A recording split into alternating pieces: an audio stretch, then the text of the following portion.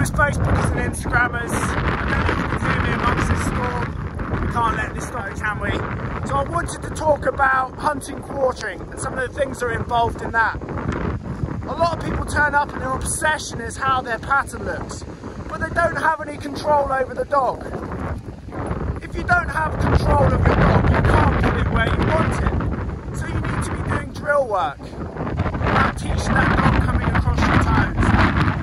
It has to be done in obviously a specific way so as not to cause hesitation and eye contact. But if done in the correct way, you'll be able to get that dog on that toe whistle back across your toes every time, rather than that dog slowly working itself further and further away from you. When I was a kid, we had to do football at school. All we wanted to do in games practice was play a game. But we weren't able to do that. We had to do dribbling practice, passing, kicking, everything. What we call drill work.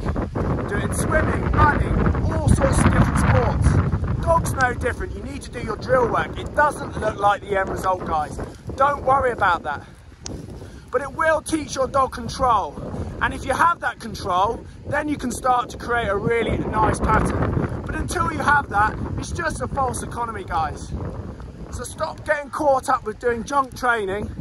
Focus on the things you should be doing. Getting that dog back across your toes. Finding retrieves. Make sure you don't get caught handling those retrieves. That's really important. Obviously, I can't cover everything when I'm doing these little rants that I like to do. But if you get those things done correctly, then you'll have a really nice controllable pattern, and then you can start to create that pattern that people are obsessed with. Anyway, I hope that makes sense, guys.